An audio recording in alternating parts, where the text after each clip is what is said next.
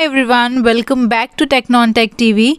In this tutorial, I will show you how to draw use case diagram for hospital management system. So let's start. The use case diagram for hospital management system is the visual representation of processes involved in hospital management system. It explains the system's supposed structure and behavior. So the purpose of a use case diagram in UML is to demonstrate the different ways that a user might interact with the system. Use case diagram can summarize the details of your system's user and their interactions with the system. So to build one, we'll use a set of specialized symbols and connectors. So the notation for a use case diagram is pretty straightforward. Let's discuss it one by one. So first one is use cases. It is horizontally shaped ovals that represent the different uses that a user might have. Next is actors. It is a stick figures that represent the people actually employing the use cases.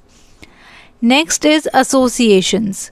It is a line between actors and use cases. So in a complex diagrams, it is important to know which actors are associated with which use cases.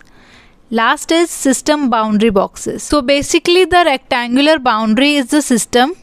Use cases fall inside it and actors will be placed outside it. Now let's draw use case diagram for hospital management system. Here first we'll draw system boundary and then we'll write use case name. This is mandatory. Now we are drawing general use case diagram for hospital management system. So the general UML use case diagram for hospital management system shows the main function of the system. This shows the general processes or function that the system could do, that is based on the transaction done by the patient, doctor, receptionist, whether it's admission or consultation.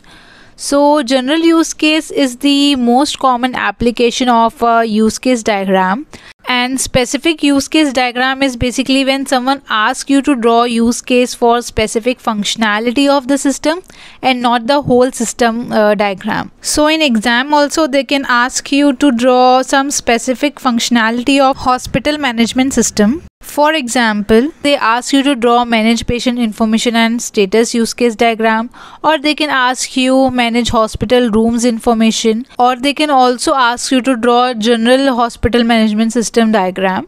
So let's continue to draw the general use case diagram. So here I am adding actor patient. So first patient will register him or herself in a system with the help of receptionist. So here I am adding receptionist also. And our next use case is patient will book an appointment. And here I am adding include relationship from book an appointment to patient registration. So we use include relation when use case is mandatory and part of the base use case. It is represented by a dash arrow in the direction of the included use case with the notation include. So here the use case book an appointment includes the use case patient registration. So if patient wants to book an appointment, then he or she first need to register himself or herself in hospital. So next I am adding manage appointment use case. So if patient wants to cancel the appointment or change the appointment, then they can use manage appointment option. So for this I am using extend relation here. So we use extend relation when use case is optional and comes after the base use case. It is represented by a dash arrow in the direction of the base use case with the notation extend. So here cancel and change appointment is optional. Next is receptionist handle file insurance forms or claims related info. Next I am adding actor doctor. So doctor can view all patients appointment and at the same time receptionist can also view all patients appointment information. Next doctor can examine the patient. So after examination, he or she will add diagnosis detail, and also he or she prescribe medicine and test to patient, and also doctor can schedule further medical process. So I have added include relationship for all 4 use cases, because without examine the patient, doctor cannot add diagnosis or prescribe medicine and test to patient. Next, doctor and receptionist handle patient hospital admission, and for patient hospital admission use case, I am adding generalization. So generalization is a relationship from a child use case to parent use case, specifying how a child can specialize all behavior and characteristics described for the parent.